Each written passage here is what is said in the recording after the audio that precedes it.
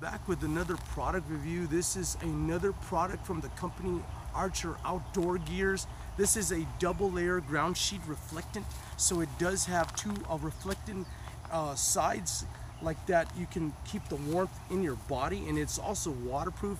It's 78.7 by 78.7. What I'm going to do is I'm going to take it out of the stuff sack that it comes with. The stuff sack that it comes with does have a drawstring like that. You can tighten it up. I would suggest to put this on the outside of your backpack because it is a little bit on the large side, but you can, as you can see, if you roll it up a little bit tighter, you can stuff it down, or it could fit on the outside of your backpack, which is, this is a great thing to carry in a survival situation, just for the fact is that it will keep the warmth in, and it is waterproof. So I could I found a little few other things that I can use it for, and I'll be showing you that later in the video. What I'm going to be doing right now is I'm going to be showing you, I'm going to be taking it out of the stuff sack, and I'm going to be showing you exactly how big it is, and I'm also going to show you the thickness of this pad. Thank you guys, and I'll see you in the next part of the video. What I wanted to show you right now is I wanted to show you the thickness of this pad right here. This is the thickness of the pad. It's really nicely constructed, and it does have reflectant on both sides. So like I said, this in a survival situation, if you want to use it for a ground sheet and a tarp that you might pitch as a tent, or a tent that might not have a bottom, or even if you have a tent that has a bottom, and if you want to put it inside your tent and you want to double it up, this would be perfect to keep warmth in. Or say if you wanted to pitch it over your rain fly, it would go perfectly. But there is another way that I know that you could probably pitch it that I am going to be demonstrating later. But what I want to show you guys right now is I want to show you exactly how big this ground sheet is. Here we go, guys. Okay everyone, before I get with the rest of the video, I did want to do a weigh in of this footprint. It hardly weighs anything at all. What I'm going to do is I'm going to put it on a scale, and I want to see exactly how much it weighs. There you go, guys. It weighs in at 8.9 ounces. That's what it's weighing at, 8.9 ounces. That's my weigh-in for this ground footprint. So really nice, only 8.9 ounces. Doesn't weigh hardly nothing at all. So what I'm going to do next, guys, is I'm going to get rid of the rest of the video. Thank you very much. I have unraveled the footprint. Like I said, it says it's 78.7 by 78.7. So what I'm going to do, guys, is I'm going to go ahead and measure it, and I'm going to see the exact size in feet. So I'm going to go ahead and do that right now. I'm going to go ahead and measure it this way from the middle, and I'm also going to measure it from this corner to that corner right there. From that corner right there. Okay, guys, so I'm going to go ahead and do that right now, and I'm going to give you the size.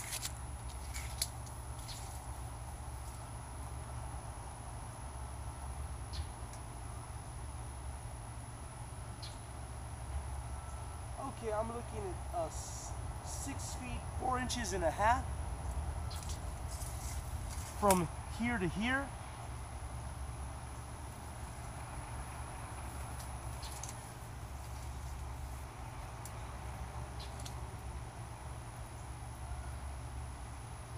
And I'm looking at the same thing right here, 6 feet 4 inches and a half from there to there as well.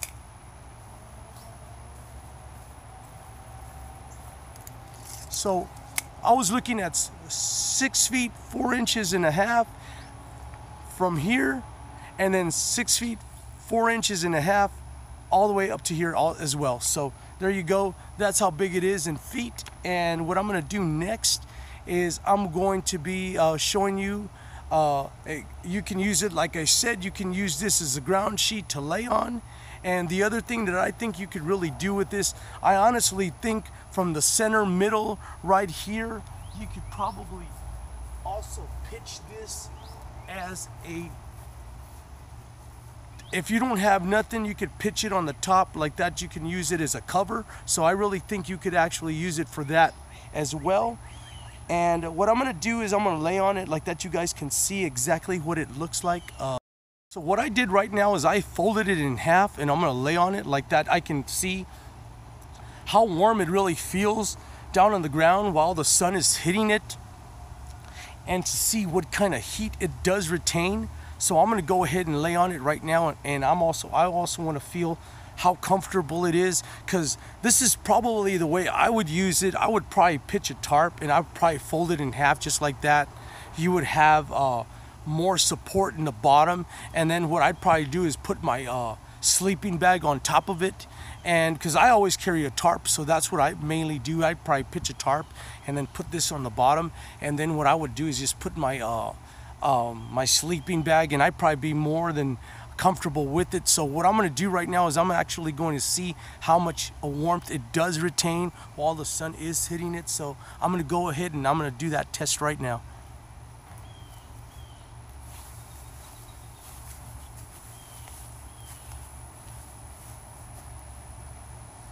I can feel a lot of warmth in this general area right here, so it does retain a lot of warmth here. And it is, while the sun is hitting, you do have a really nice reflectant here where it does keep warm temperatures drawn to your body. So I really like the fact that it does keep warm to your body. That is really nice that it does work the way it says it does work. So the next thing, guys, I'm gonna do is I'm going to show you a trick with this, and I am gonna attempt to pitch it with my trekking poles. I have my trekking poles right here, guys, and what I'm gonna do is I am gonna attempt to pitch it with my trekking poles and see what I get out of this, and see if it's gonna work as a maybe just a minute shelter just to get out of rain and maybe try to warm up a little bit. So I'm going to try to do that, and I'm going to see how that works out and how much room that actually gives you inside. So I'm going to be right back with that, guys. Everyone, this is a footprint bit. As you can see, I found a different way that you could use this. I made a ridge with my trekking poles, and I did an A-frame style configuration. What I did in the corners right there, I just got small little rounded pebbles, and I ended up tying my line to it all the way down to stakes. And as you can see, I made an instant small shelter like that. You can get out of the elements, and it is going to help you with warmth. It does have the reflecting lining on the inside right here and also on the outside. What I'm going to do is I'm going to take you around and show you. This is where I did my tie-off points from my trekking pole. I tied it to the ball head of the trekking pole, the top part of the trekking pole, all the way to the bottom, and I just tied it and I just ran it all the way down to a line. There is my tripod, and it is staked all the way down that way. And then what I did, guys, I'm going to take you around and show you what I did is I just got these a little tiny pebble like this, and I just tied the line through it, and then I just ran it down. This is just a rope, extra rope. It is for demonstration purposes only. What I'm going to do is I am going to take you around, and I am going to go back like that. You can see that is what I did to it. And again, here is another tie-off point right there, as you can see. And then I ran it all the way down and I just staked it. And here is the other tie-off point from the trekking pole that leads all the way down this way and goes down to a stake just like that.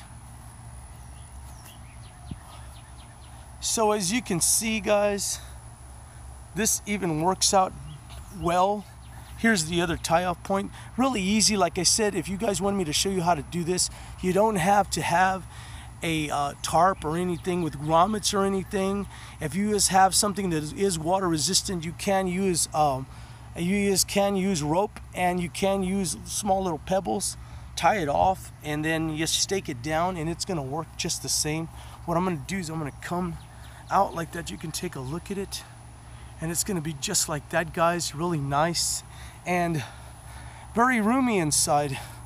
all you have to do is I'm going to take you inside here, and as you can see, we're in here. We have the A-frame configuration, and we are using trekking poles, guys. We are using just the trekking poles. That's all I'm using. And if you have two trees, of course, you can run a guy line from one tree to another, and you could also set it up the same way as an A-frame configuration, as long as you have a long nylon cordage, and it'll work just the same way. I would use the 550 paracord. That's what I would use. That's what I always try to carry with me. This is just some paracord that's not 550, that's a little bit smaller, that came with a tarp that I recently reviewed, so I'm just using that really quick.